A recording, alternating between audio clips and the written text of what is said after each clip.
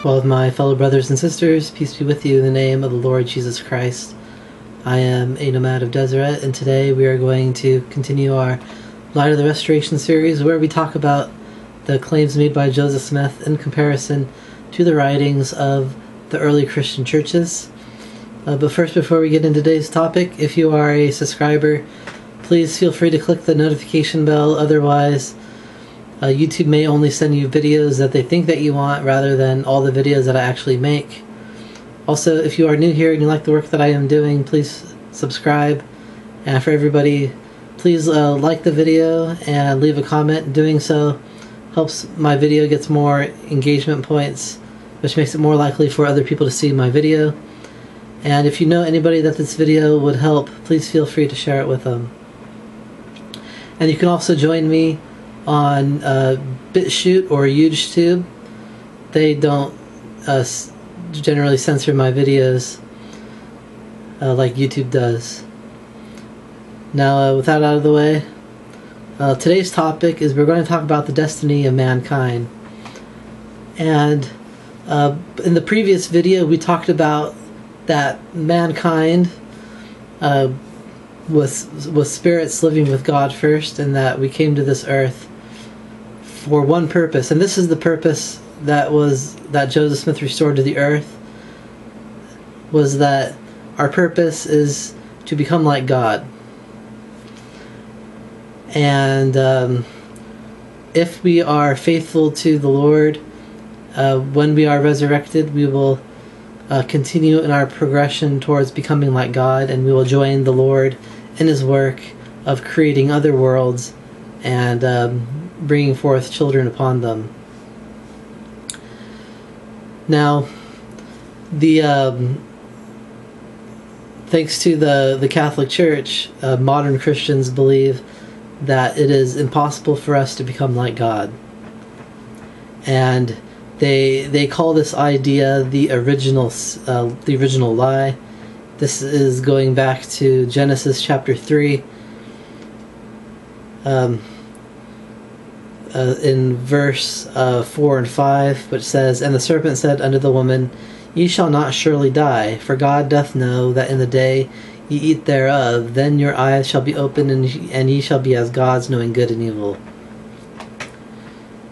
But here's the problem with that understanding in that scripture. The only lie here that the serpent says is, "You shall not surely die." Because if we go down to verse 22 of chapter 3, it says, "And the Lord God said, Behold, the man is become as one of us, to know good and evil. And now, lest he put forth his hand, and take also the tree of life, and eat and live forever." And so what that verse is saying is that the Lord is saying the man has become as one of us, become like God as one of us, the Father and the Son. And so we certainly have the capacity to become like God. And that's the purpose of us being in this life. And this was a teaching of the early Christian churches as well, before the Catholic Church removed it as heresy.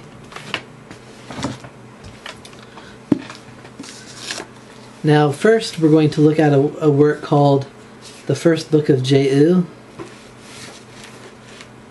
This is an extremely important Gnostic text that explains a whole bunch of Gnostic Christian rituals.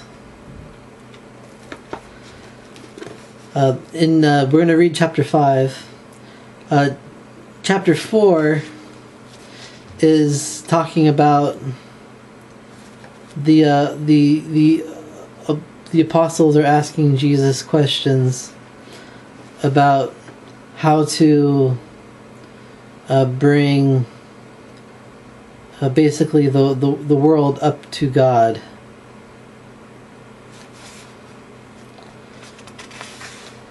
And how to become and that's how we become a man of heaven instead of a man of the world. And so with that, go on, then the Lord further explains the the destiny of those who become a man of heaven. He has emanated him, being of this type. This is the true God. He will set him up in this type as head. He will be called Jehu. And so what this is saying is that the man of heaven will be put in a place where he can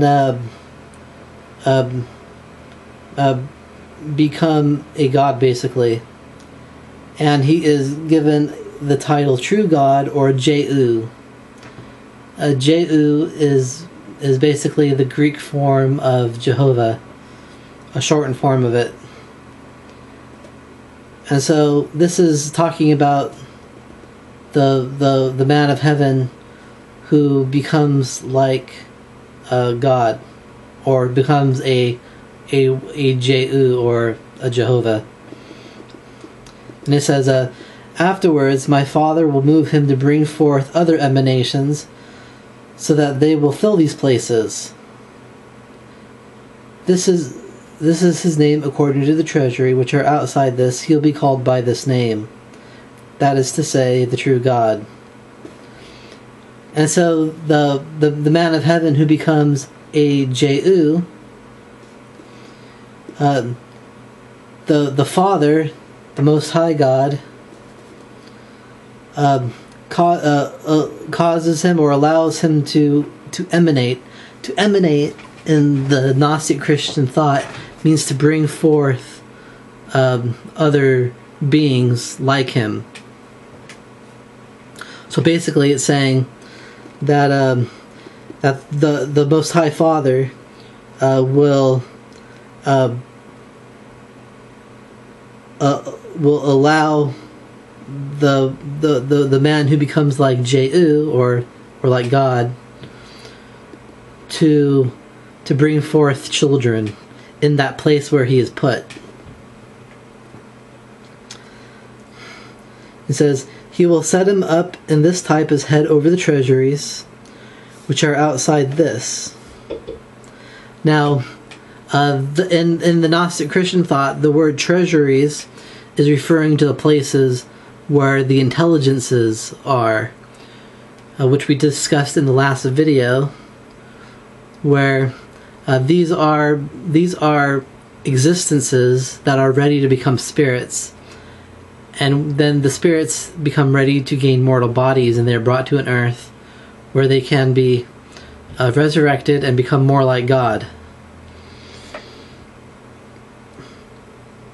And so the man who becomes like God will be given control over a treasury, meaning he'll be given these existences that we call intelligences, and then he will bring forth children, these children into spirits. So these intelligences will become spirits through their fatherhood. This is the type of the treasuries over which he will set him up as head, and this is the manner in which the treasuries are distributed, he being their head. This is the type in which he was before he was moved to bring forth emanations. Furthermore, he will be called Jehu.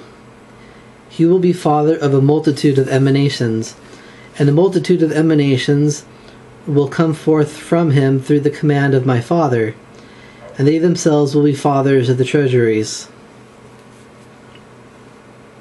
So again, this man of heaven, who becomes like God, he'll be called Jehu, or he'll be given the name Jehovah, and he will become a father of a multitude of emanations, or spirit children. And a whole multitude of emanations will come forth from him through it says, the command of my Father. And so basically, Heavenly Father, the Most High God, will allow and command that person who has become like God to bring forth children. and they themselves will also become fathers over the treasuries. And so the spirit children that we have will also emanate and create children and become fathers like we have become fathers.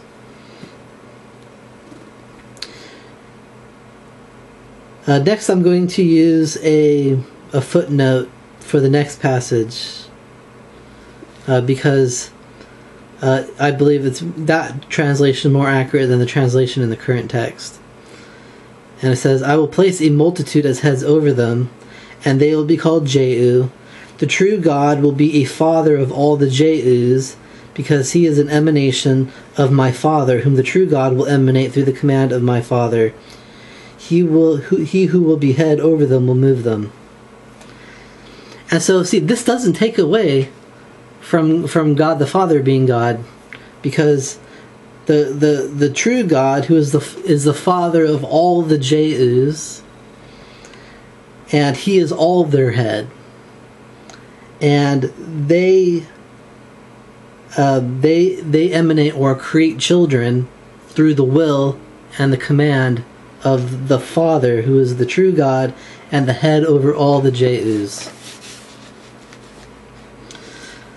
Then it says, and a multitude of emanations will come forth from all the Jehus through the command of my Father when he moves them, and they will fill all the treasuries, and they will be called ranks of the treasuries of the light.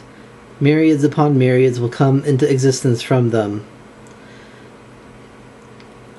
And so all the people who become like Jehus, or who become Jehovah's, will emanate, meaning again bring forth spirit children, and they will fill up the treasuries of light, meaning that all these intelligences will become spirits being filled up and become ready to go to an earth like we did. This now is the type in which the true God is placed when he is about to be set up as a head over the treasuries, before he has brought forth emanations over the treasuries, and before he has brought forth emanations, because my Father has not yet moved them to bring forth and to set up. This is his type, which I have already set forth, but this is his type when he will bring forth emanations. This is the type of the true God in the manner in which he is placed. Now, it's referring to a picture. They draw these diagrams, and I'll show them to you. And they're saying that this is like the where they're placed and stuff. I think the drawings are mostly meaningless, although there's this one symbol which I've talked about before, the 3 lines, which I actually think are real because the Book of Abraham also uses it. But these 3 lines, it says, means the 3 lines which are thus, they are the voices which he will give out when he is commanded to sing praises to the Father, so that he himself brings forth emanations, and he also emanates. This is the type of what he is. And so basically, it just keeps going on and on like that. I'm still going to keep reading though.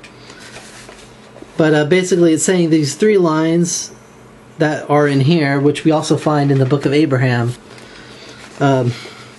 they represent the voices which the people who have become like God will speak to sing praises to the Father when they are commanded to bring forth emanations or spirit children. Then it says, this moreover is the manner in which the true God is placed, and as he is about to emanate emanations, when he is moved by my Father to bring forth emanations and to set them up as heads over the treasuries through the command of my Father.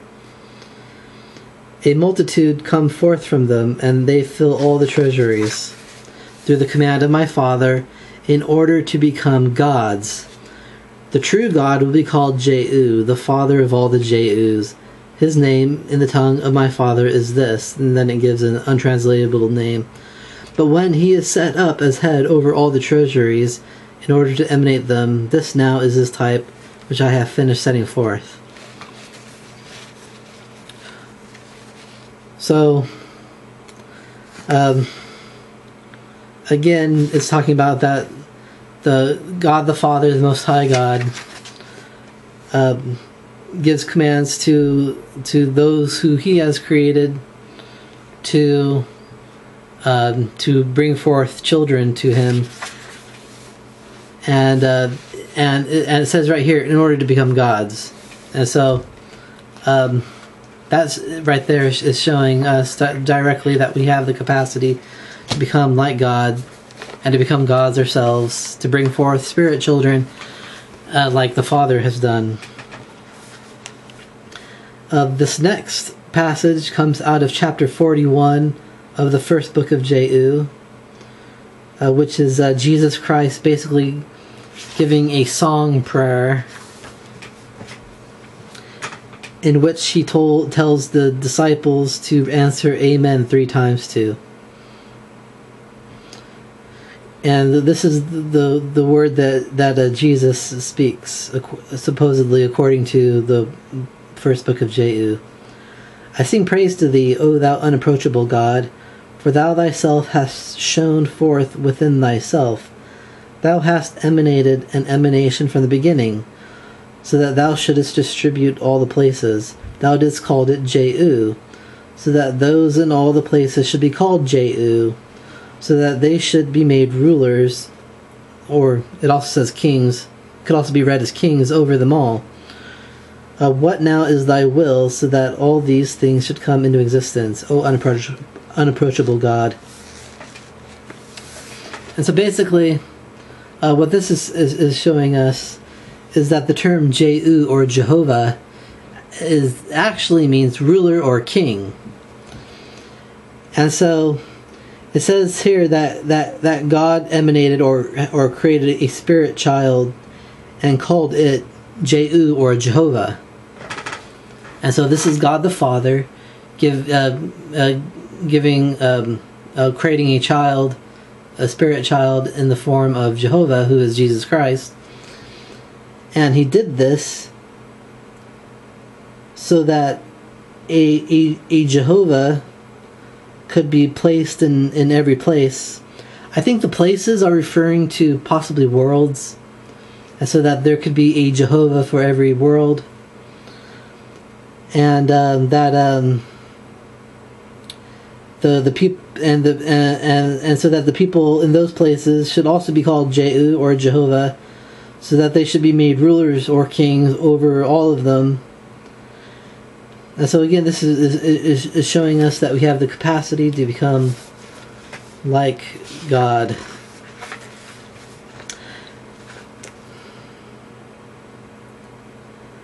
In the same chapter 41 of the first book of Jehu, there is this phrase. It says, what now is thine own will, so that thou art approached in them, O unapproachable God, who art approached in this great logos corresponding to mysteries of Jehu, thou greatest of all the fathers, O unapproachable God. So this is showing is that there's that this God who is the Most High God, He is the greatest of all the fathers. And so this is showing that God does not consider it wrong for others to become like Him, because He is always over them and they follow Him. As God the Father increases, so too do all His children increase, and will forever increase, because they, being gods, have no end.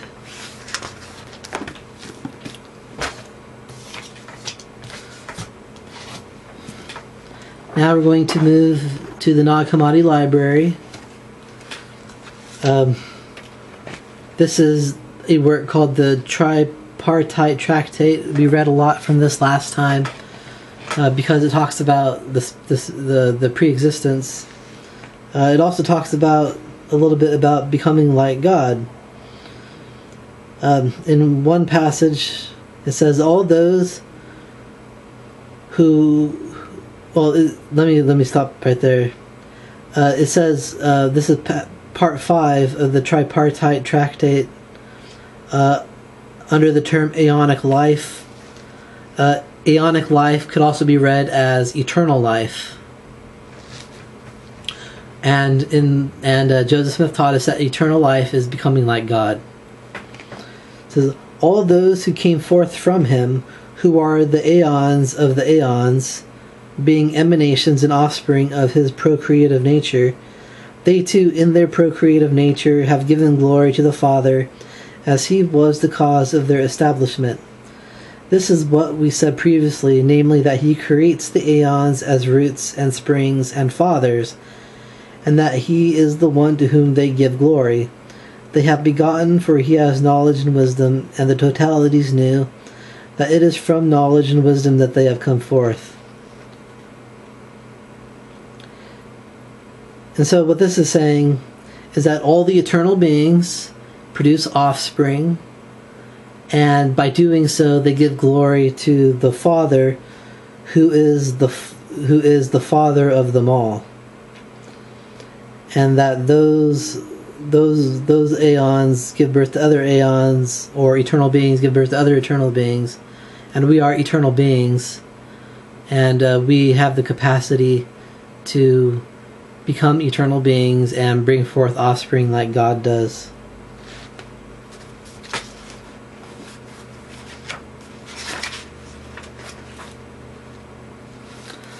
In the same section of the tripartite tractate of the Nag Hammadi Library, it also says, all those who glorify the Father have their begetting eternally.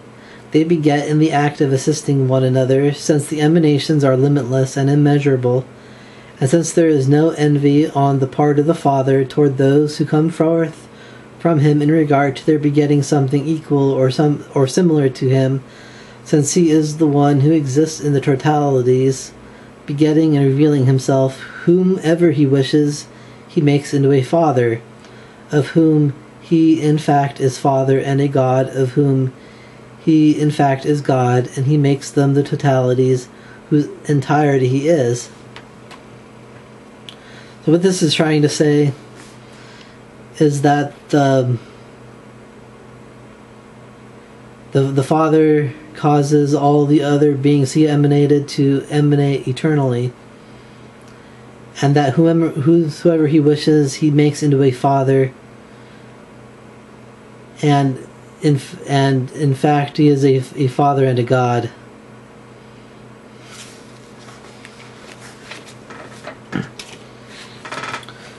Now jumping over to the Gospel of Philip,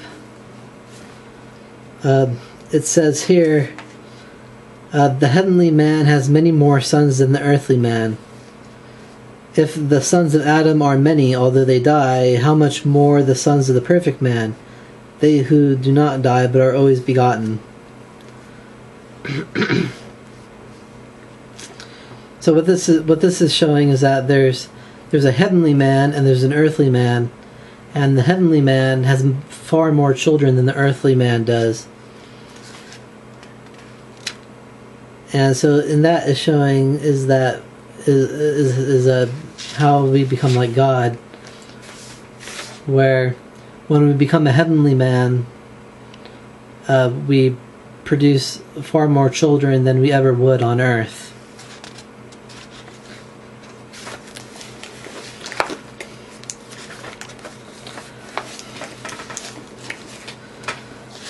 And then now we're going to another work in the Nag Hammadi Library called The Teachings of Sylvanus. It says, the rational man is he who fears God. He who fears God does nothing insolent, and he who guards himself against doing anything insolent is one who keeps his guiding principle. Although he is a man who exists on earth, he makes himself like God. But he who makes himself like God is one who does nothing unworthy of God, according to the statement of Paul, who has become like Christ. And so here we see the idea of that we can become like God. We become like God by doing what God would do, and that is doing nothing but good. And in so doing, we become like God. And this, I think, is one of the greatest statements ever. It's also in the teaching of Silvanus in the Nag Hammadi Library. And in fact, I turned it into a bookmark for my scriptures.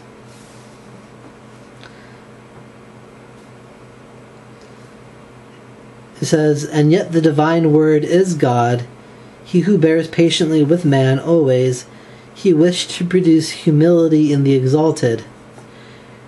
He, Christ, who has exalted man, became like God, not in order that he might bring God down to man, but that man might become like God."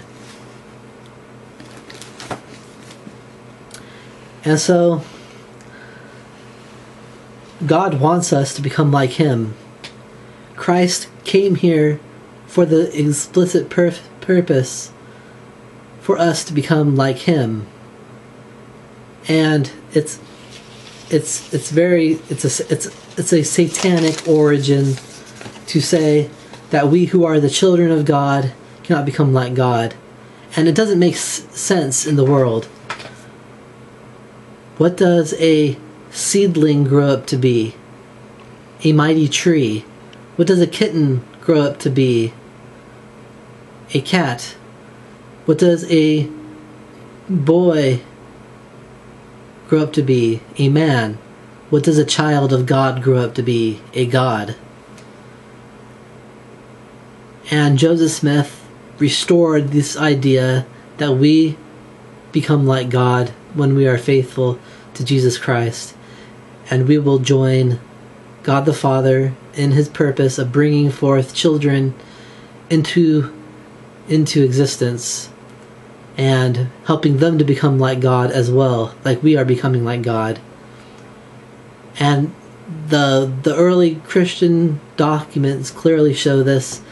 It is the Catholic Church that has removed this concept from the religion of Christ, and by so doing, the rest of the modern Christianity, which is an apostate Christianity, has lost that concept as well. And I leave this with you in the name of Jesus Christ. Amen.